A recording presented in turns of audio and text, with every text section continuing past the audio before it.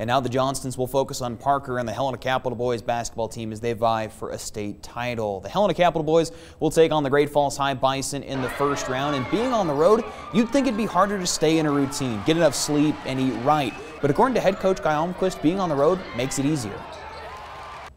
Like that, you can control that better than when you're at home. So I think some of those things can be better. This is a pretty focused group. You know, we're focused on playing our best, and this is a team where we're just trying to be aggressive and confident. And if they're doing that, and we can kind of control the environment, it gives us a good chance.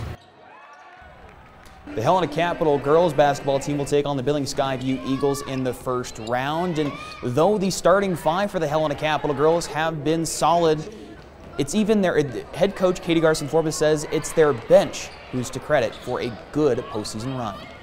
I think our bench has been huge. You know, we've got some girls that could start for other teams around the state.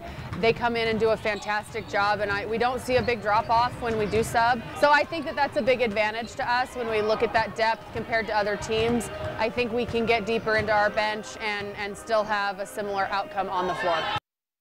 The Class AA state tournament will open up tomorrow. You can check all the highlights and all the scores online at montanasports.com. We'll be right back.